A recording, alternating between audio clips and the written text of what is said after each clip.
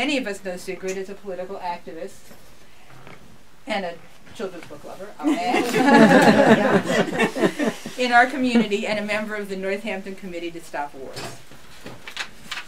Red Revolution, Green Revolution looks at how socialist political ideas influence Chinese agricultural practices and the concepts of science and modernization on which those practices are based.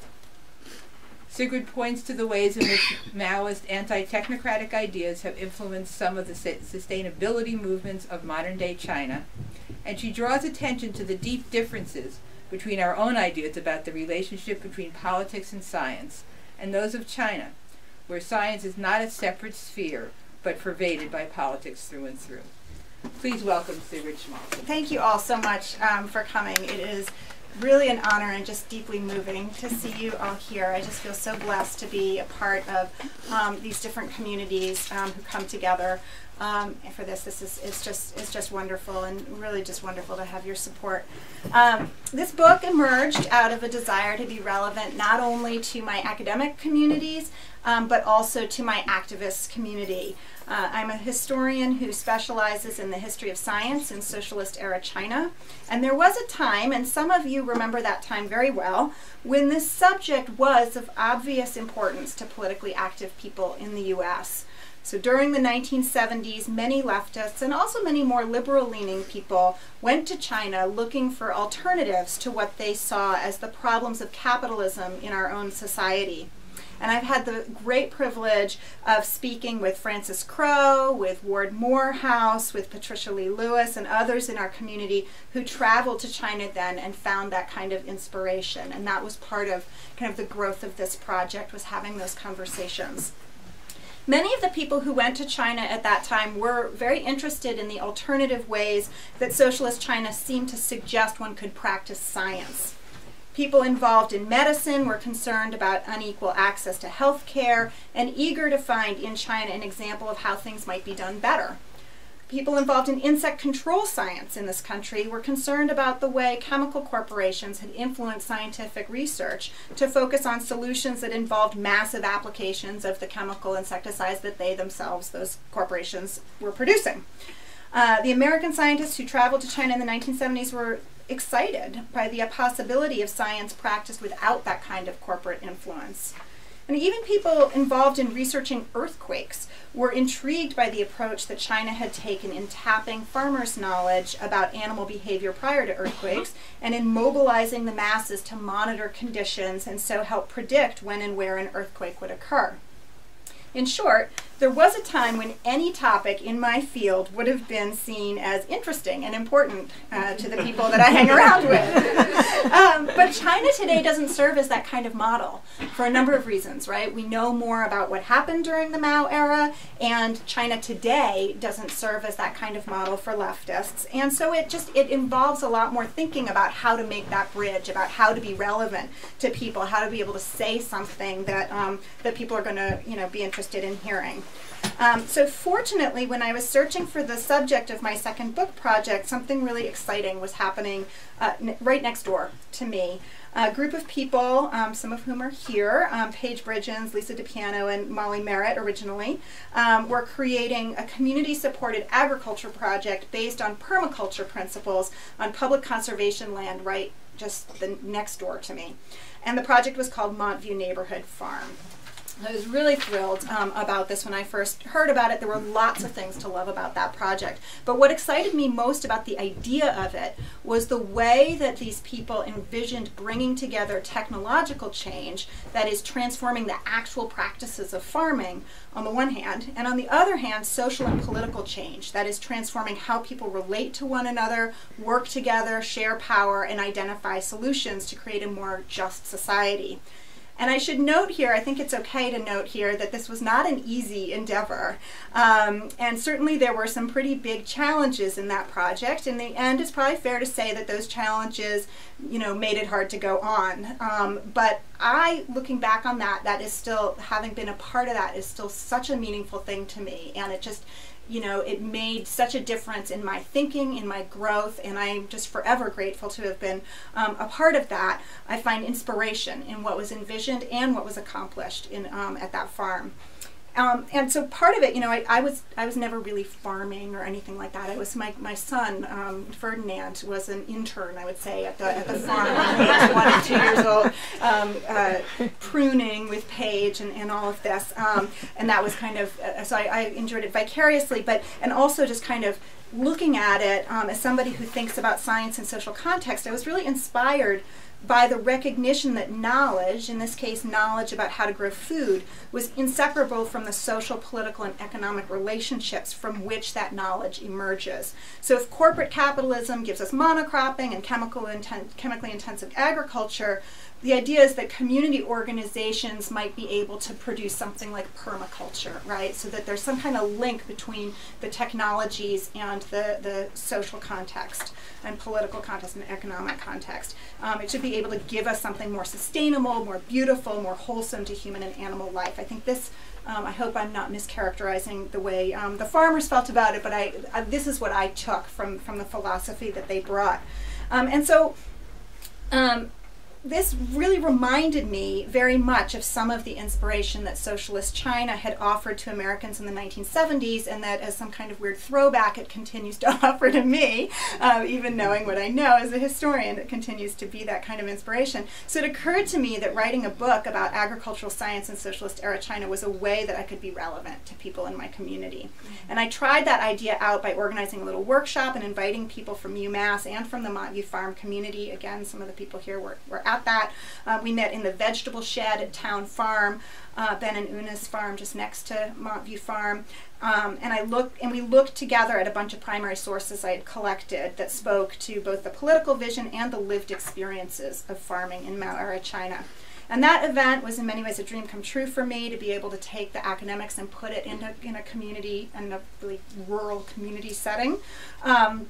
Now that the book is finally out, I really hope that it does some justice to the communities, the academic community, you know, the history department that has nurtured me, and the activist community that's nurtured me as well. And I hope that it will be of interest to people who are doing really important work to transform farming, and through it to transform society as a whole in our here and now. So what I'm going to do now is to read some selections from the book, interspersed with some more informal explanations. So I've kind of cut and pasted some stuff in here. I won't be actually holding the book and reading from it, because I couldn't figure out a way to do that and make it make sense. But I've drawn from that and put it in here. The book begins by exploring the difference between two ways of looking at science and technology, which are represented by these terms red revolution and green revolution. So in 1968, the director of the U.S. Agency for International Development, USAID, coined this term, green revolution. He said, quote, "Record yields, harvests of unprecedented size, and crops now in the ground demonstrate that throughout much of the developing world, and particularly in Asia, we are on the verge of an agricultural revolution. It is not a violent red revolution like that of the Soviets, nor is it a white revolution like that of the Shah of Iran. I call it the green revolution." So this term, green revolution, which meant the promotion of modern high-yielding varieties of crops that depended on high amounts of chemical fertilizers and chemical insecticides, was from the very beginning conceived as an alternative to red revolutions. The idea was that if the lives of poor farmers in developing countries could be improved by increasing their crop yields, they might be less likely to turn to political revolution of the kind experienced in the Soviet Union, China, and elsewhere. So this is what we call a technocratic approach. So faith in that technology alone without political transformation can fix our problems. And this was very much not how Mao and other Chinese radicals saw things. There's a common view that Mao and his followers were anti-science, and I argue in this book that this was not at all the case. They were not anti-science, but they did have a very different view as to how science should work. And this was epitomized by a very often quoted 1963 statement by Chairman Mao, where he said, "Class struggle, the struggle for production, and scientific experiment are the three great revolutionary movements for building a mighty socialist country. These movements are a sure guarantee that communists will be free from bureaucracy and immune against revisionism and dogmatism, and will forever remain invincible." Those are high hopes, right? For Mao and other radicals in socialist China, science was a revolutionary movement alongside the more familiar political commitments to class struggle, that is the effort to combat power inequities in society, and the struggle for production, that is the effort to increase material resources to feed the people. And so for Mao and others in China, the introduction of any new agricultural technologies could be politically legitimate only if it proceeded through red revolutionary means. As at Montview Neighborhood Farm, technological change, that is changes in the technical knowledge and practices of farming itself, were inseparable from political and social transformation. And this set of transformations was what in socialist China they called scientific farming, so hence the other part of the title. One of the premises of this book is that scientific farming meant very different things to different people. And so the experiences of Chinese scientists, peasants, local cadres, technicians, and the so-called educated youth each receive individual attention in separate chapters in the book. Chapter 1 introduces the elements of state policy and ideology that bore most directly on agricultural science. One of the most important of these concepts was the concept of Tu science, so this term Tu, T-U in romanization. Tu denoted a cluster of related meanings: native, Chinese, local, rustic, mass, crude, that contrasted with another term, Yang, which meant foreign, Western, elite, professional, and ivory tower. And this formed a radical vision of science in Mao-era China, that is, a science produced by the broad masses for the fulfillment of socialist revolutionary goals. The ideal was for Tu and Yang to work together so that China could benefit both from the professional research of university agricultural scientists and from the practical knowledge of peasants working on the ground. Now, related to this combination of Tu and Yang was the policy of forming grassroots scientific experiment groups organized throughout the countryside on a 3-in-1 basis. So old peasants with practical experience, educated youth with revolutionary zeal, and local cadres with correct political understanding would work together to identify needs and develop solutions. I should note, too, it's funny because now that I've been directing the Social Thought and Political Economy program at UMass, our committees are also 3-in-1 committees, although I had to be the one to mention this to people, but it's faculty, staff, and students. And the idea is very similar. It's a kind of a combination standpoint epistemology where people come from these different perspectives and they all bring different kinds of knowledge to the table, and you're supposed to come up with better solutions because of that diversity. And sometimes it works well and sometimes it doesn't work so well, but as we all know. Right. Okay, so the significance the state accorded to the work of these groups demonstrated the inseparability of society and politics on one hand and science and technology on the other. So, for example, when a team of teenage girls named the March 8th Agricultural Science Group in honor of International Women's Day used pig manure as fertilizer to increase production in a lackluster field, they were understood to have struck a blow for scientific farming, not because their technology was new, right? Putting manure on fields is a technology old as the hills. And not, sad to say, because it was ecologically sustainable. It was ecologically sustainable, but that was not a priority at the time, sadly.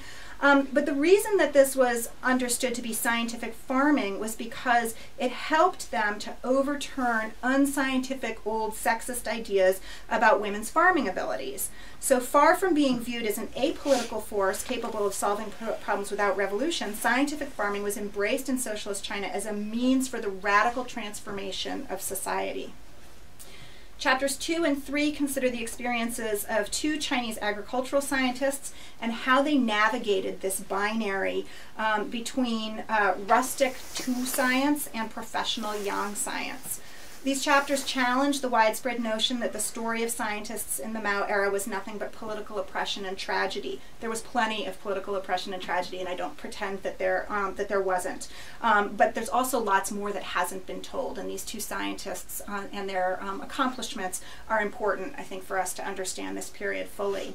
So chapter 2 introduces an entomologist, an insect scientist named Pu Zhelong, who received his PhD at the University of Minnesota in 1949, and then dedicated the rest of his career to aiding Chinese agriculture through the biological control of insect pests. He was especially important in developing ways to control insect pests through the release of parasitic wasps on a massive scale, thus avoiding costly and dangerous insecticides. And before anyone gets the heebie-jeebies, these are really tiny wasps. They're not scary at all. They're kind of cute. They're very, very small. They don't bite anybody, any people. A research scientist at the prestigious Sun Yat-sen University, he was without doubt an elite young scientist. However, his strong political commitment to socialism and his affinity for peasants led him to success in the realm of tool science also. And he fared comparatively well even amid the anti-intellectual politics of the Cultural Revolution. Had a few bumps along the way, but overall this is a success story in the Cultural Revolution. Chapter 3 turns to Yuan Longping, who epitomized a humbler face of Mao-era science, though in the end he became far more famous than Pu Zhelong ever would. He was educated in China, unlike Pu. He didn't have that classy, American degree. He, upon graduation, was assigned to a backwater agricultural college, but nonetheless he conducted important research on hybrid rice technology during the Cultural Revolution, and he came to fame in the late 1970s, eventually gaining the moniker Father of Hybrid Rice. Now, the story of hybrid rice in China should interest critics of agribusiness today, because there are many problems with these technologies, but one of the most problematic aspects of new seed technologies, and this includes both the production of hybrid rice and also the use of GMOs, is the way that it strips farmers of the ability or even the right to preserve and select their own seed for future plantings. So however you feel about GMOs in terms of the danger to the environment or anything like that, there's a concern about food sovereignty, about seed sovereignty, about the rights of local people to and the ability of local people to save their own seed, select their own seed, breed their own crops. But in China, the introduction of hybrid seed was really unusual because of the emphasis on building local expertise and self-reliance. So the idea was not that these communities would be relying on big companies or even big state agencies to provide the seed, but rather that local people would learn to do it themselves.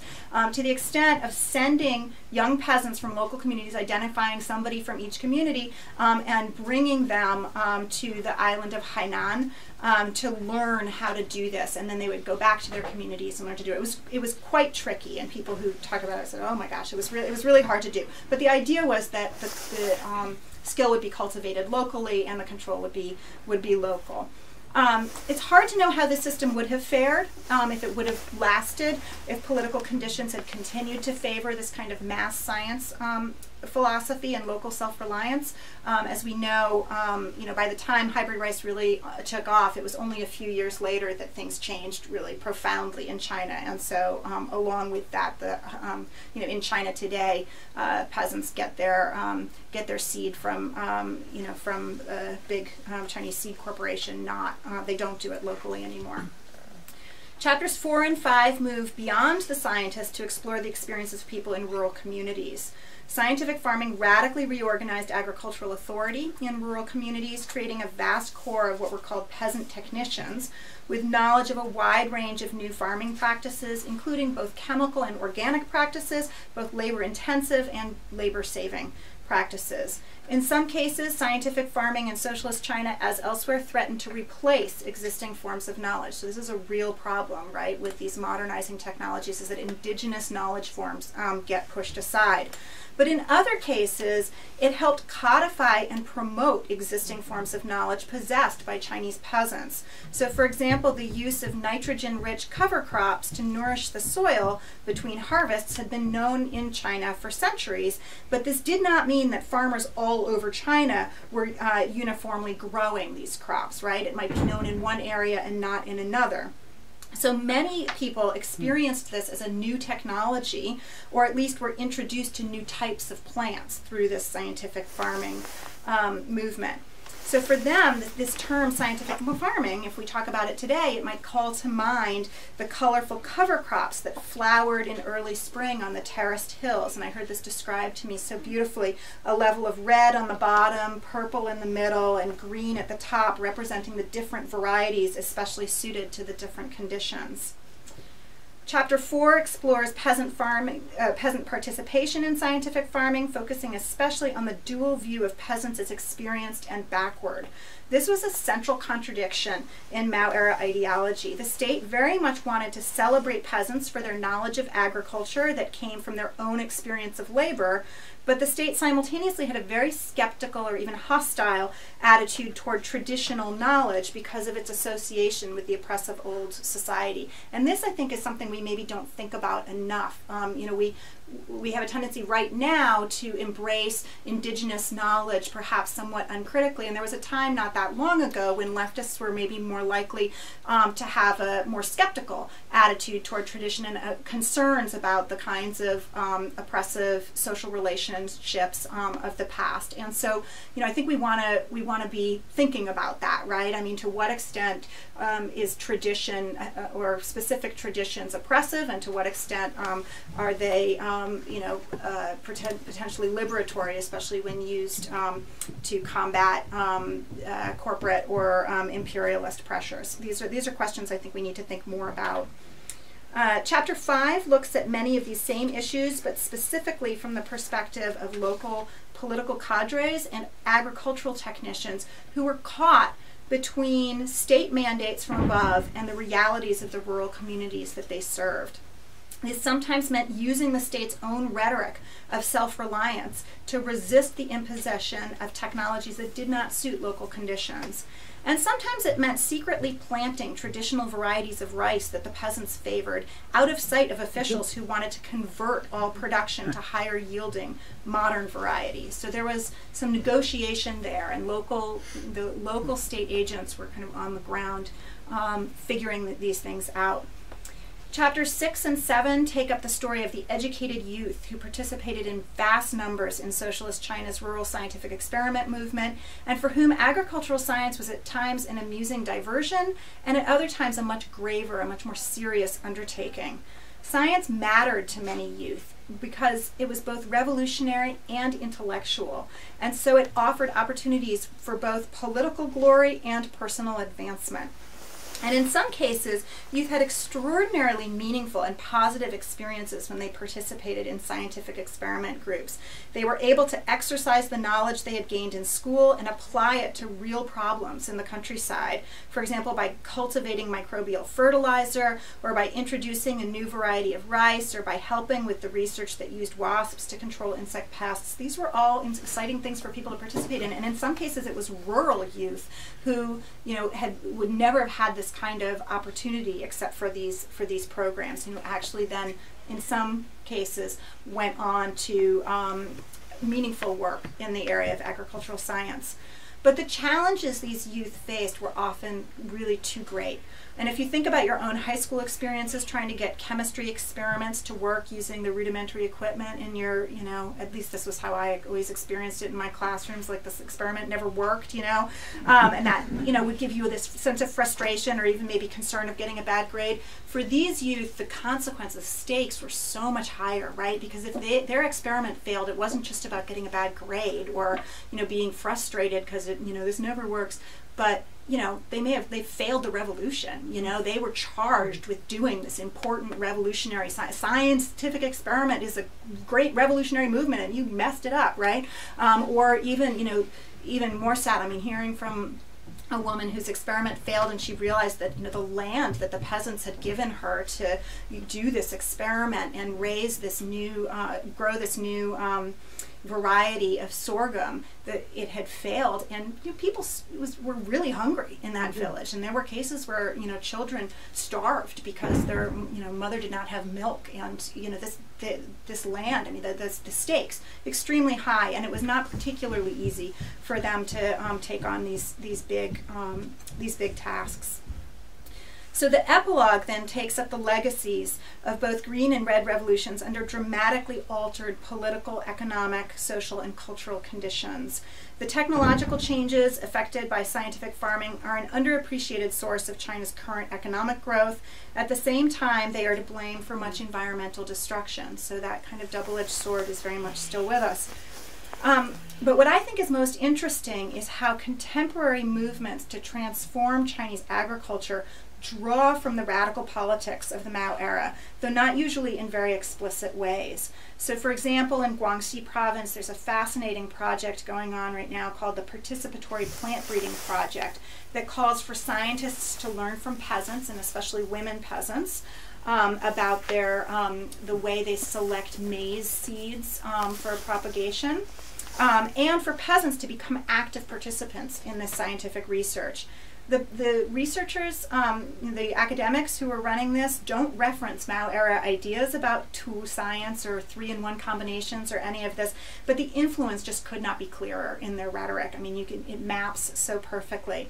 So I have some hope that this history that I've written here is still of relevance today. The history presents all the subtleties and complexities created as real people grappled with the enormous upheavals that accompanied the political and technological revolutions of 1960s to 70s China. But despite these many irresolvable ambiguities, the book also supports a number of strong conclusions about the history of China's red and green revolutions and the relationship between science and politics more broadly. So to begin with, I argue that the political fluctuations of Mao-era China cannot be characterized as struggles between pro-science and anti-science factions, which is how it is often framed in the literature.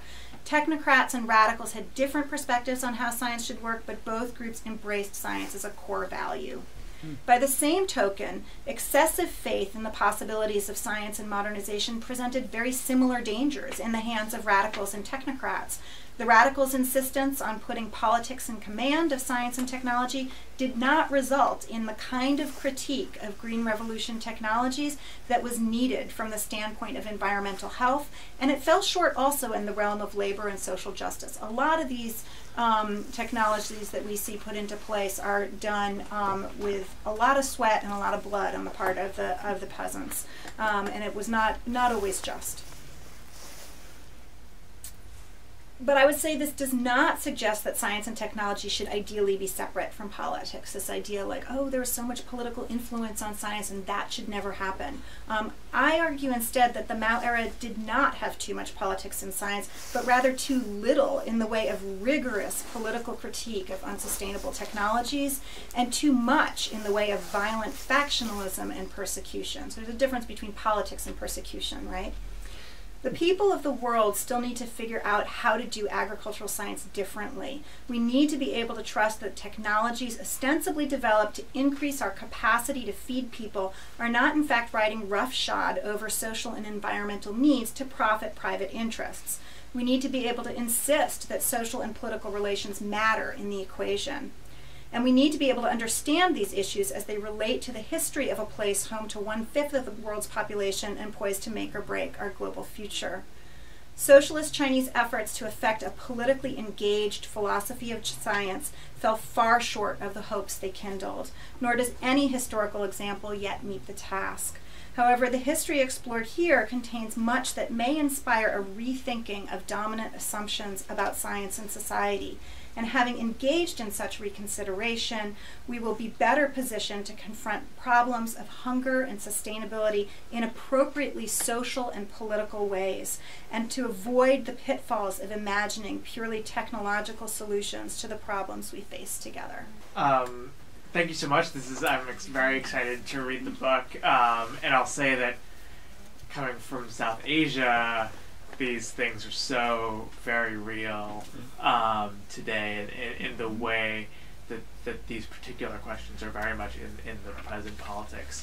And I think what seems really interesting about what you're suggesting is that, you know, what we see in the discourse in South Asia is that there's big GMO, whatever, Monsantos, and then there's people who are fighting back and saying, you know, indigenous methods and these sorts of things. And I think what's really interesting, and I wonder if you would accept the idea of a more sort of democratizing science. And if you see this as a sort of as a way of bridging some of those gaps, this is a sort of example of not being anti-science or sort of rejecting it, but democratizing it in some way.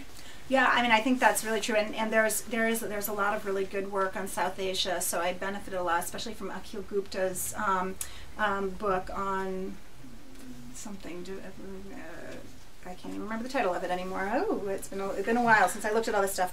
But I felt like when I look at South Asia, I feel like the attention being given to this is such that there's already even a sophisticated critique of the critique. Like the conversation has been much richer, I think. So for example, with the kind of the turn to indigenous knowledge as a way to combat Green Revolution technologies and kind of colonialist modernization more generally, we have that, and that's important. And then we have people like Gupta who are, saying, okay, let's step back and see how this question of indigenous knowledge is in fact essentializing people and kind of lumping people into this state of indigeneity that they may or may not even want to be in, and et cetera. So I feel like the work that's been done in South Asia is way ahead of what we've done in China, and I've benefited a lot from it. Yeah, I mean, I think democratizing science is really,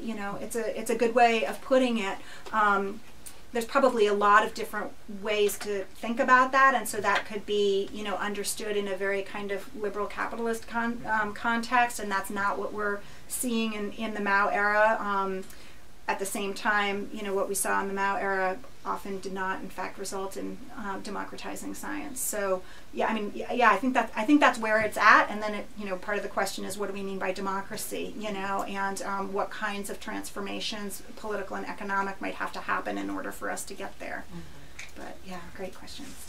I was hoping you could talk a little bit about your interviewees, how you found, especially because you mentioned how politics infuses all of this, that there's no sort of separate realm of science. How did you find people to interview? How welcoming were they of being interviewed? How forthcoming were they? Were they nostalgic looking back towards this period? Were they critical? I'd love to just hear your experience talking about it. Yeah, it's my research methodology tends to be catch as catch can. I go out there and like whatever I can find, whoever I can talk to, whether it's a cab driver, whether it's somebody I bump into, whether it's a colleague who can introduce me to someone. A number of my interviewees came actually through a friendship that I've had since 1994. Is that 22 years now? With a woman, the first time I went to China, I went to the town of Yangshuo, which some of you may know. Very, very beautiful place, and had just kind of come on the Lonely Planet had just found it and said, this is the place to go if you're an independent backpacker. This is such a beautiful place. There's hardly anybody there, and except for a few little coffee shops. And so I got there, and a young woman, actually the same age as me, so maybe a year older than she's a year older than me. So I was 22 and she was 23. Came and found me in this little coffee shop. So not only had people figured out to make coffee shops, but they had also a number of young women with high school educations, high school English from the countryside, had figured out that these independent backpackers coming to Yangshuo wanted to see the real China. And so she approached me in this coffee shop and wanted to be my tour guide. And at first I was all snotty. I was like, oh, I don't need a tour guide because I know Chinese and whatever. And then she said, oh, that's okay. And then she switched into Chinese and we started talking, and this was great for me. And then I realized I'm making a big blunder here. She wants to take me to her village and introduce me to her family, and I'm telling her I don't need a tour guide. This is crazy. So I went with her, and at that time, that it was all mail. So we kept in touch by mail, and all these years later, this was really my entry to Village China, and so she was able to take me around and introduce me to a number of people in villages outside of Yangshuo. So that was one way that I got to talk to people. And people, I would say it's a range. Some people were, happy to talk because they felt like they had participated in something meaningful and they wanted to talk about it. Some people, especially people who had, more negative experience or especially disappointed